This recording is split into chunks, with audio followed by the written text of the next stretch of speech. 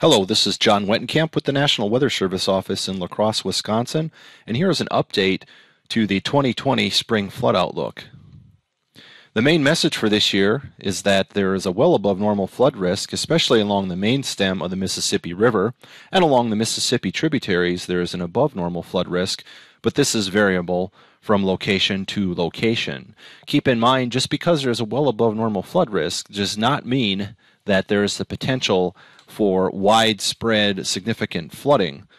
Right now, the probabilities favor minor flooding with the potential for some areas to see moderate flooding and smaller chances to see major flooding. Contributing factors to this year's flood potential include high river levels, especially for this time of year, high soil moisture across the region, and that's due to repeated rounds of precipitation, some of that heavy precipitation across the area that includes all the way back during the last year, a deep snowpack in place, mainly across northern areas. And it's important to remember that this forecast will depend heavily on future precipitation and temperature trends, and the conditions over the next month will be key in determining how the flooding situation evolves this spring. So what has changed since the last outlook on February 13th? Well, precipitation from the period January 27th to February 25th has been near normal along the Interstate 90 corridor.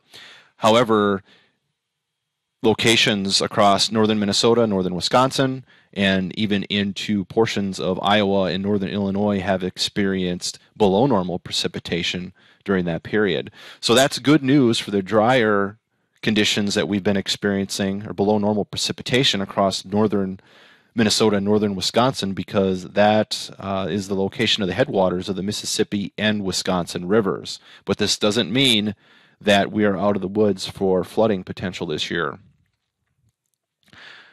Streamflow conditions, how have they changed since the last outlook? Well, looking at the January average on the left that we saw during the last flood outlook, we saw streamflow values that were in the 90th percentile or higher across the entire upper Mississippi River Basin. So those are all the areas that you see shaded in the darker blue and black. That's where there's a greater than 90th percentile or much above normal streamflow values. Those values have decreased a bit, but these can change over time, especially once we start seeing melt and any rainfall or precipitation that would cause river rises. So over the last 28 days, the image shown on the right, the streamflow values have returned to near normal values, at least for that time frame. But we are still seeing some basins experiencing much above normal to near historic high values. Surface soil moisture conditions, those have not changed. This is a comparison showing where we were at last year, February 25th, 2019, the image on the left, and February 24th, 2020, the image on the right. And the blue shaded areas are where there is a 90th percentile or higher value for soil moisture conditions. And these are based on a 1948 to 2009 climatology. So last year, we had more isolated areas of wet soil conditions, and this year it's pretty much the entire upper Midwest and Great Lakes region that has wet soil conditions. So what is this doing? This is increasing the runoff potential with snowmelt, even after we melt the frost that's in the ground or thaw that frost that's in the ground. Even after that, any snowmelt or future precipitation is likely going to go directly into runoff and into the river systems. Snowfall so far this year has been slightly above normal across portions of northern Wisconsin and northern Minnesota. The current snowpack conditions across the area, we're seeing snowfall depths range from around 2 inches across portions of Iowa and far southern Wisconsin, and then increasing as we go to the north, when we're seeing areas of 8 inches to as much as 2 feet across portions of northern Minnesota and northern Wisconsin. So one of the important factors that we look at in that snowpack is how much liquid is contained within that snowpack. And we're still seeing liquid amounts of 3 to 6 inches plus across northern Minnesota into northern Wisconsin, and further south, closer to the I-90 corridor, The liquid amounts range from around a ½ inch to 2 inches of liquid, so we haven't released liquid yet from that snowpack.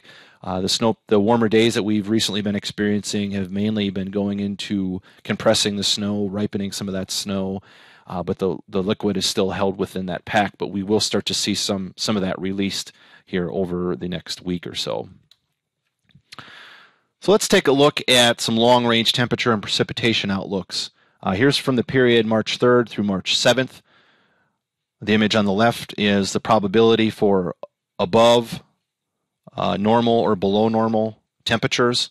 Anywhere you see the orange shaded areas or red shaded areas, that's where there's a probability of above normal for temperatures. Any place you see the grays, that's normal, probability for normal, and any place you see the blue or dark bluer shades, that's a probability for below normal.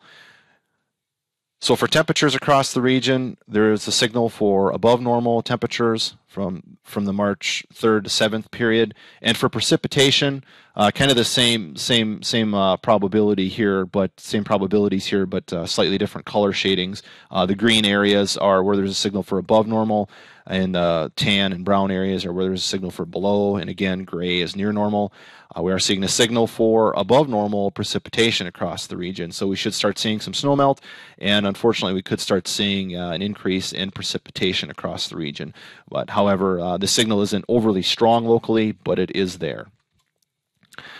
So let's look through the entire period of March for temperatures and precipitation.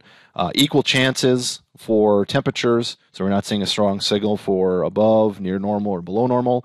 However, we are seeing a signal through the month of March of below normal precipitation. So in the near term, we could have above normal precipitation, but as we get more into the month of March, the signal is for us to start drying out a bit. So that's good news in regard to spring flooding potential. Let's look out even further from the March, April, May time frame. Not seeing much of a signal there for temperatures locally as far as being above or below normal, so equal chances. For precipitation, we are seeing a signal for above normal precipitation, so that could be a concern as we get in through the spring months and into the spring thaw and potential flooding. So let's dig into some flood probability information now, and I want to show you where you can find that information on the internet. If you go to our Advanced Hydrologic Prediction Service page, or you can go to water.weather.gov and click on your location, there is the option for the long-range flood risk. So you'll see that tab circled here on the slide. That tab will open up a page that shows the long-range flood probabilities, and it defaults to a 50% chance of exceeding river levels from the February through April time frame. So all those boxes you see there are forecast points and the corresponding probabilities for a greater than 50% chance of minor, moderate, or major flooding, and the green shaded areas are where there's a less than a 50% chance of flooding.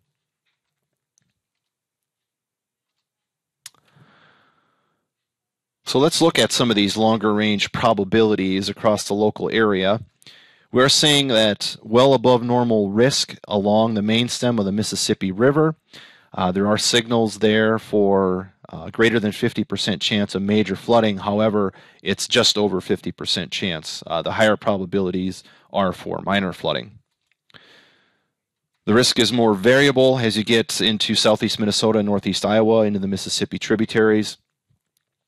And the same holds true across central and southwest Wisconsin, where, again, there isn't an above normal risk, but it is variable from location to location, and that's highly driven by the current snowpack conditions and streamflow conditions. So what is your most likely flood level, and what is the most likely flood level for the spring months?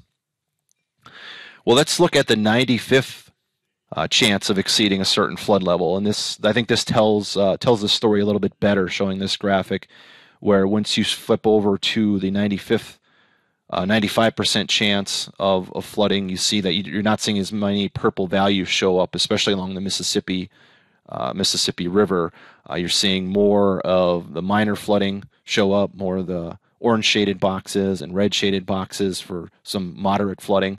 So right now the probabilities would favor minor to maybe a few spots seeing moderate flooding, but again, this will really depend on what we see for future temperatures and precipitation.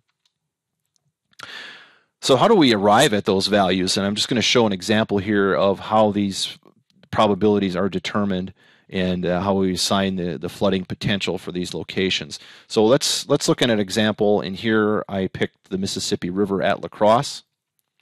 So if you're on this page and you go to the Mississippi River at La Crosse, click on that box, it'll open up the probabilistic forecast, and you'll see a weekly chance for exceeding a particular stage on any particular date. If you click on the probability information tab and then on the chance of exceeding levels during the entire time frame, these are how we're deriving the color shading on those boxes. So the blue line on this graphic shows a historic simulation, and that's looking at a history at a particular location of what's been experienced. And the black line is a conditional simulation showing what we could expect for given the current conditions. The vertical axis is stage at this location, and the horizontal axis is the exceedance probability. So on any given year, based on historical probabilities, let's just look at what are the odds for seeing a stage of 6 feet on any given year. So 6 feet at La Crosse, pretty high probability of seeing that from the period March 2nd through May 31st, historically. This year, however, let's say we want to know what are the probabilities of seeing moderate flooding or a flood stage of 13 feet. And going up to 13 feet, we can see that there's a very high probability of seeing that, and just above, greater than a 98% chance, 95% chance. And then once we get into the major category, those probabilities start to drop off. So the odds of seeing a major flood this year, and that would mean a river stage of 15.5 feet here in this graphic, is right around 60%. And then as we get higher in stage, those probabilities fall off. So that's one way to read that graphic. Is again here, if we just look at the 95th percentile for this year and where that compares, what flood stage does that correspond to for this year's conditional simulation, and follow the 95th percentile up until we intersect the conditional simulation line, and that would give us a probability of 95% of seeing a flood stage of a little over 13 feet. So in summary, putting the flood risk into perspective this year, there is an above normal risk for flooding. However, the probabilities favor minor flooding at many locations.